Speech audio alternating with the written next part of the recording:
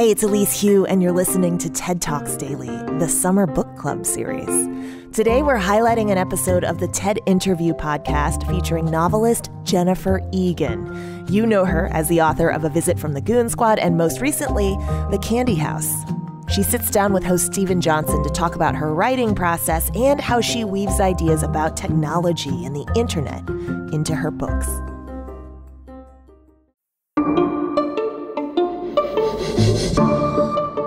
Welcome to the TED Interview. I'm Stephen Johnson. If you've been following the news from the technology world, you might have noticed that the headlines have gotten a little, strange lately. I mean, one big tech company is convinced that in the next few years, we'll all be moving to someplace called the metaverse. And just down the road from that tech company, another tech company is debating whether they've just created an AI that thinks and feels. And also, people are making and losing vast fortunes by buying and selling digital images of bored apes. Now, these are exactly the kind of turbulent developments that we like to examine and understand here at the TED Interview, usually by talking to scientists or futurists or tech critics who can guide us through these new worlds. But there's another kind of guide that has always been an important resource for societies trying to make sense of sudden change: the storyteller. And today we have as our guest one of the great storytellers of our time, Pulitzer Prize winning novelist Jennifer Egan. Egan is the author of 6 novels, including A Visit from the Goon Squad, which won both the Pulitzer Prize and the National Book Critics Circle Award. Her latest book, a sequel of sorts to Goon Squad, is The Candy House. It's a dazzling alternate history of our present moment, weaving together threads about virtual reality, human memory, drug escapism, archetypal narrative structures, games, and much more. We wanted to talk to Egan about the continued relevance of the novel in a world teeming with technological novelty, and how she manages to write books that flirt with sci-fi futurism without falling into the usual dystopian tropes. Jennifer Egan, welcome to the TED Interview. Thank you. So much to talk about. First off, congratulations on the new book, The Candy House. There is a lot going on in this book.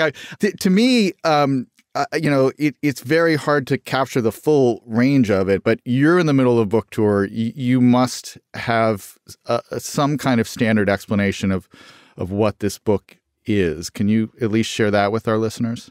Sure. So I think I'll just start by setting up the opening of it, which in a way is where it started for me, which is that a very successful tech icon who is extremely famous is having a midlife crisis because he has no idea what he is going to do next, what his new idea is. The idea that he's had is, I'm positing, basically social media. He's invented it. But he feels like he's a failure because he can't find the next step. So because he's surrounded by people who just want to please him, as I think famous people often are, he goes in disguised as a graduate student, to a Columbia University discussion group of academics. And he's really just hoping for some sort of new idea to spark him. And he actually finds such an idea. And the idea is that of externalizing consciousness as a way of reaccessing one's own memories, for a start, and revisiting one's own past in a more complete way from a present-day perspective. And part of what inspires him to invent this, it's not just what he hears in the academic discussion group in disguise, but a wish of his own to remember the details around a really important event for him and another character in the book, which is that after a night of partying in 1993, they stood next to the East River, all of them at NYU, students, and they talked about the future. And then 2 of them walked down the river together, went swimming, and one of them drowned.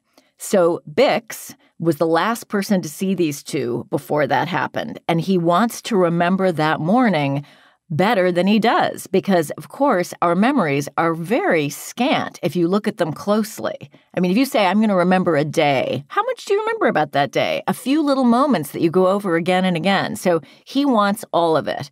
And that is really the impetus for the invention, which I then explore from many, many angles as it impacts all kinds of people's lives, often just in the sense of watching people use this machine to view their own consciousnesses or each other's, which is another important facet of the machine. And that is, in a way, becomes both the more revolutionary aspect of the machine and also the more controversial aspect. There's an interesting kind of doubling here, which is that the memory he is tracking down, this tragic event in the East River, is, if the reader has actually read your earlier work, this is a scene that actually takes place in Goon Squad. And so Bix is searching for this memory, and if you're a regular Jennifer Egan reader, you yourself are remembering this thing that you read, 10 years ago in a novel. What was the point at which you decided to build off of the world that was so, wonderfully captured in Goon Squad? In a way, I think that I never really stopped thinking about it. The chapter in which the drowning occurs, and you're exactly right, we, the readers of that book, have actually witnessed this event. We certainly don't need to have done that or remember it to experience the candy house. But that was one of the later chapters I wrote for Goon Squad. I think it was the second to last one. And it's such a huge event that it felt a little like just having this happen and then walking away from it didn't feel like quite enough. We lose the protagonist of that chapter in the course of the chapter. And so that was one of many things in Goon Squad that felt not exactly unresolved, but it felt a little cavalier to just leave it as is. I mean, the nature of these books is that we're inside a different consciousness in every chapter. And of course, each person is the center of our own cosmos, really. We are the products of our pasts, our geography, our circumstances, our ethnicity. And so it's inevitable that each one introduces a whole host of experiences and characters that could conceivably be explored. And the drowning was one of those cases. So the two people involved, other than the person who drowns, namely Bix and another man named Drew, whom we learn a lot more about in the course of the Candy House, they are very touched by this event. And I just felt right to take ownership of that and get in there and look at what the aftermath would be like. You were such a formally inventive writer. Goon Squad famously has this extended PowerPoint sequence in the second half of it. There are a number of amazing, almost magic tricks that you pull off in the Candy House. I guess one of my questions to you is, at what point in the process do you think about how to structure the stories you're going to tell? I've had a couple of books that I've written where there was an architecture for the book that I had in mind, and it took me a couple of years to come up with the actual content to put inside of it. Does that sometimes happen to you, or do you start with a series of characters and then figure out the right structure to present those characters and their lives through? It's a little bit of a combination. I often have a wish list of things that I would like to try. So, for example, PowerPoint was on that list long before I was able to use it, because it's actually really hard to write fiction that works in PowerPoint. I definitely had a wish list in my mind as I worked on Candy House. I hoped I could write something in the first person plural as we. I hoped I could have an epistolary chapter completely in the form of letters. I really wanted to use Twitter. So there were certain things I knew I wanted to do, but that in and of itself doesn't lead to anything. My entry point when I actually write fiction, oddly enough, is time and place. And I write my first drafts very improvisationally because I'm looking to get beyond what I can think of consciously. My conscious ideas are not good enough, frankly. They're not original. So I've got to get out from under those and get to something that surprises even me. And what I have found so far, knock wood, is that in the end, I'm usually able to imagine my way into a story, ultimately, that requires a form from my wish list. But it takes a lot of trial and error. I have to find a story that can only be told in an unusual format. So I'm looking to what I write to tell me how to write it.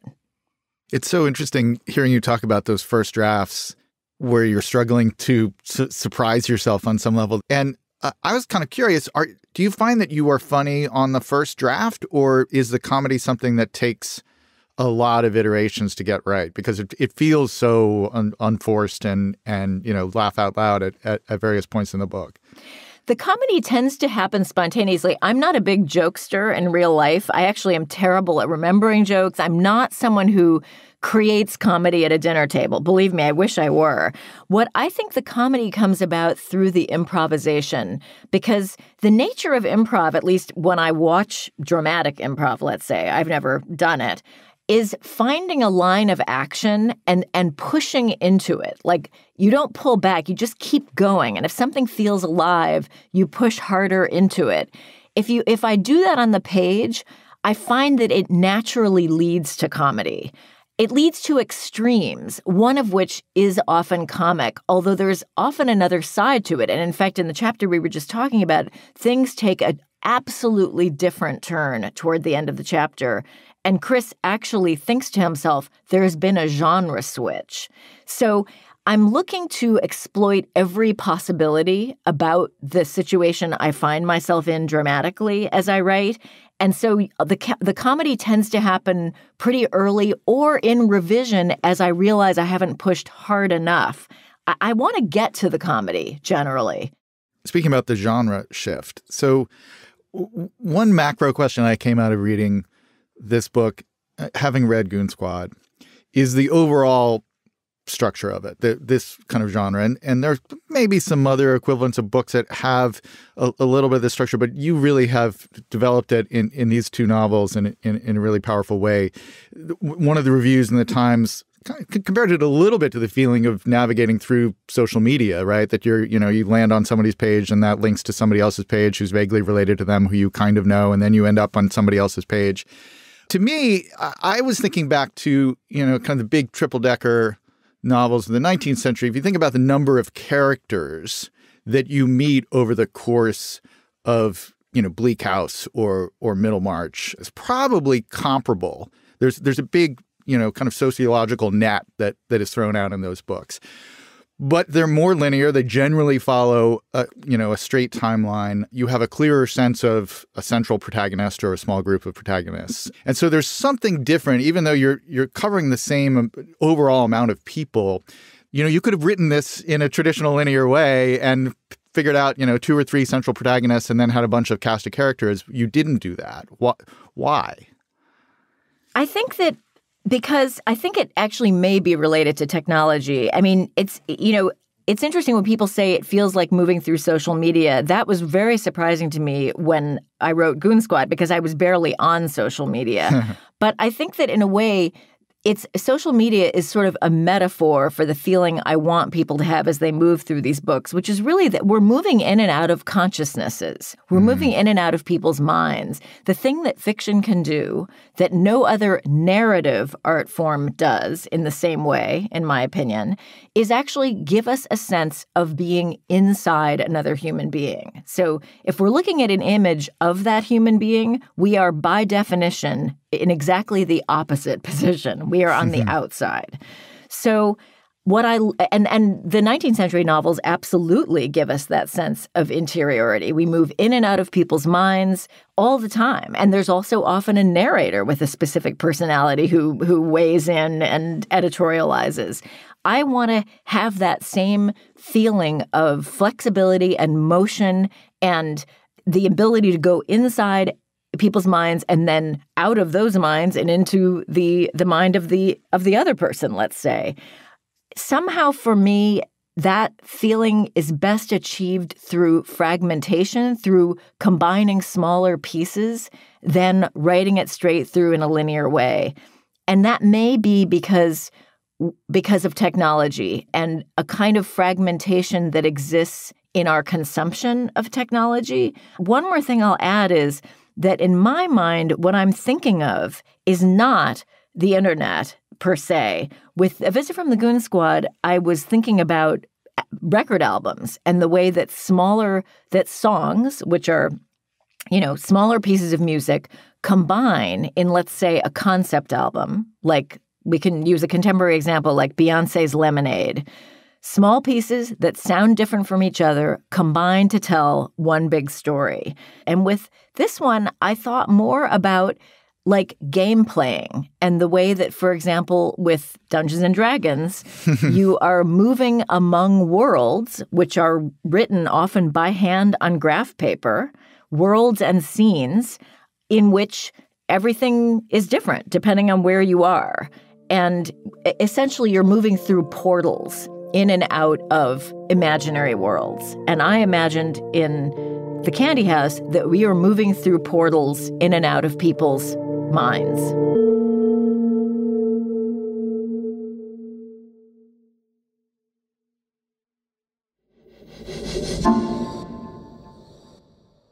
You talked about the power of the novel to allow a reader to enter the consciousness of another human being, which I agree is maybe its great power compared to all other forms of art. And in the book, you have a line near the end about, in a sense, the relationship between Bix's technology, which is called Own Your Own Unconscious, this memory storing and sharing device. And a character observes near the end of the book that Own Your Own Unconscious posed an existential threat to fiction.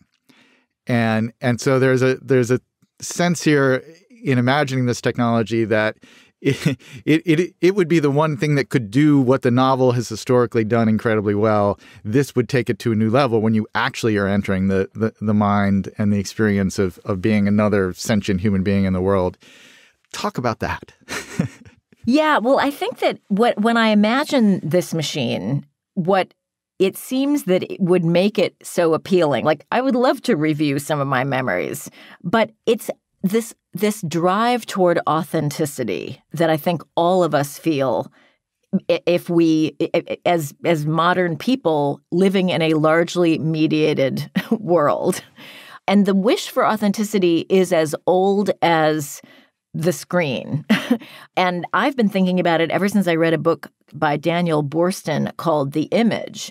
All he's talking about is television because there was no mass pseudo media. Events. That was his big phrase, pseudo events, right? These kind of like fake events, yeah. Exactly.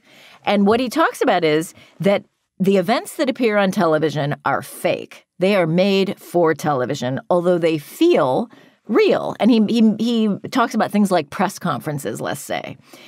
But the viewer can sense that fakery or that artificiality. And so it leads to a hunger for authenticity and a kind of the beginning of a kind of, a little bit of an obsession with authenticity. But then the media tries to satisfy that craving through ever greater feats of mediation that feel authentic, but in fact are not, which leaves the viewer still hungry. And it's a cycle that I think can explain pretty much every media development I've seen up to the present moment, and right up to last night when I was on the subway with my son and he suddenly took a picture of the two of us. And I said, "Why are you doing that?" And he said, "It's this app." And I'm so sorry, I've forgotten the name. And the idea is that suddenly everyone who's on this app is told, snap a picture of yourself right now. And they don't know when that will come.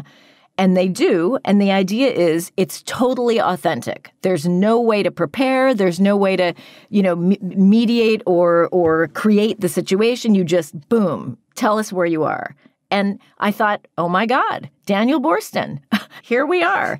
So I am interested in exploring this in all kinds of ways, and I do in the novel. Some of them, really crazy. I mean, there's a guy who's so obsessed with authenticity that he takes to screaming in public to elicit authentic reactions. And there are all kinds of other moments where that idea comes up. But it's really part and parcel of our media diet.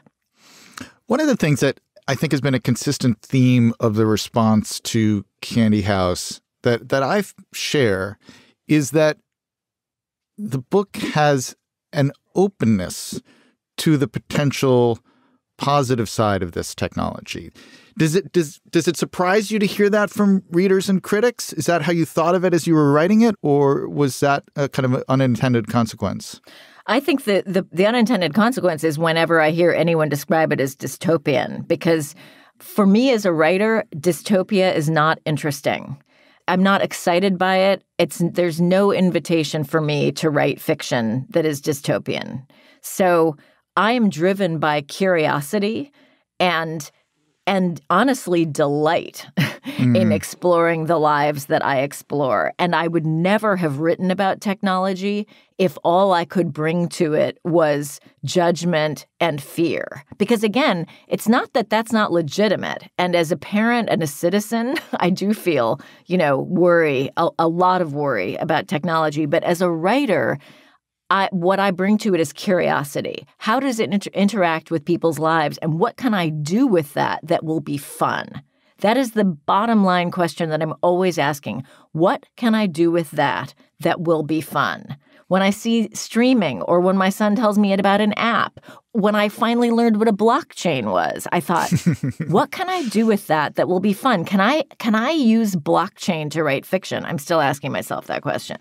That's my sensibility. And I hope there's a feeling of openness and joy and humor, because I just feel like that is what I want to do as a fiction writer. And I'm a journalist too. So if I want to get out there and engage very directly with the culture around me and even offer up opinions, I have another realm to do that.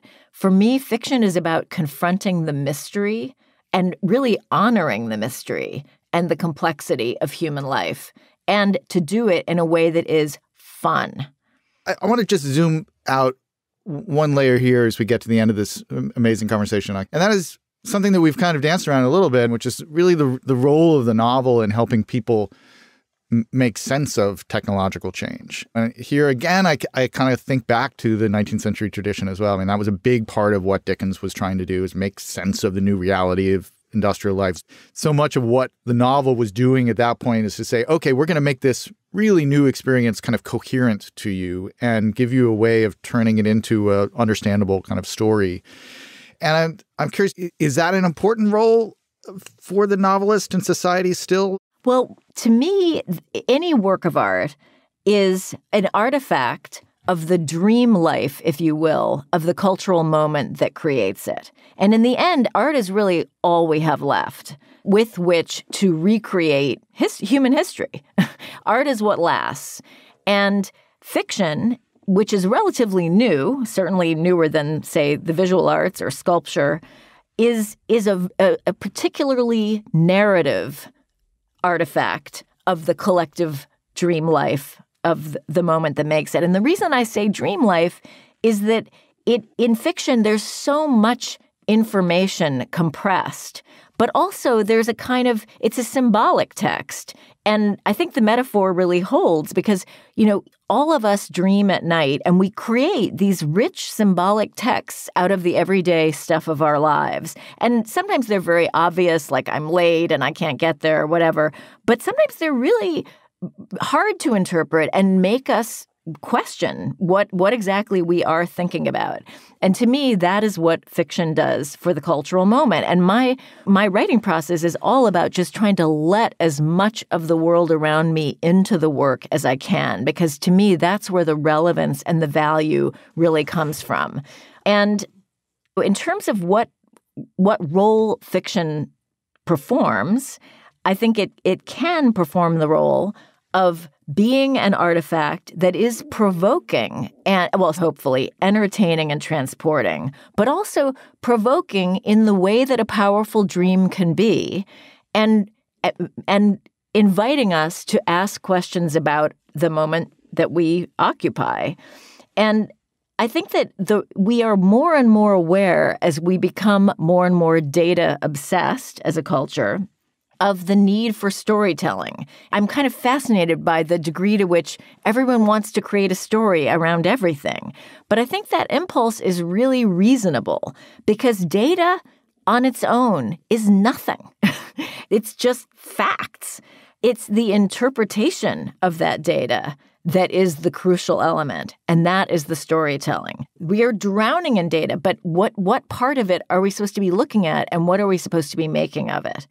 And that paradox between the inundation of data and the interpretive need to actually make something of it was one of the things I was really thinking about actively as I worked on this book, and the way in which data can describe human behavior in large numbers, but human beings ourselves remain extremely mysterious to ourselves and to each other.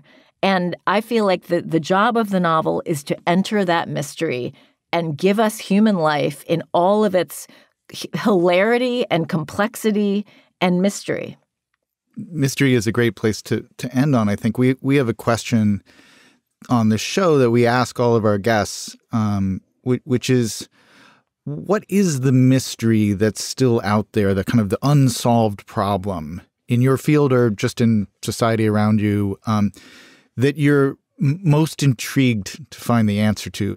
I think that the problem I would like to see solved is the problem of the internet prompting a cultural psychosis in which people cannot distinguish between reality and illusion. You know, my brother was schizophrenic, and we were extremely close. He took his life in 2016 because a lifetime of living with psychosis was so exhausting and so difficult for him that he gave up. He ran out of energy. I find it terrifying and deeply concerning to see a psychosis that is overwhelming the inner lives of lots and lots of people who believe things that appear to be substantiated by fact. That's the nature of psychosis. My brother heard voices in his head telling him that the things he believed were true, but things that actually are not true culturally. So the big lie, QAnon, all of that is really, I feel very sympathetic to the people who believe these things. They are receiving information that tells them that these things are true, and yet they are not. That's the definition of psychosis, and I don't know how we solve that. Well, this has been a fascinating conversation. So many aspects of your work are just really resonate with this moment and all of the issues that we're all wrestling with. And the work is also just incredibly entertaining and delightful and full of fun at the same time, which is a rare combination. So, Jennifer Egan, thank you so much for joining us today. Such a pleasure. Thank you. The TED Interview is part of the TED Audio Collective. The show is brought to you by TED and Transmitter Media. Sammy Case is our story editor. Fact-checking by Miri Yesutasan. Farah de Grunge is our project manager. Greta Cohn is our executive producer. Special thanks to Michelle Quint and Anna Phelan. I'm your host, Stephen Johnson. For more information on my other projects, including my latest book, Extra Life, you can follow me on Twitter at Stephen B. Johnson or sign up for my Substack newsletter, Adjacent Possible.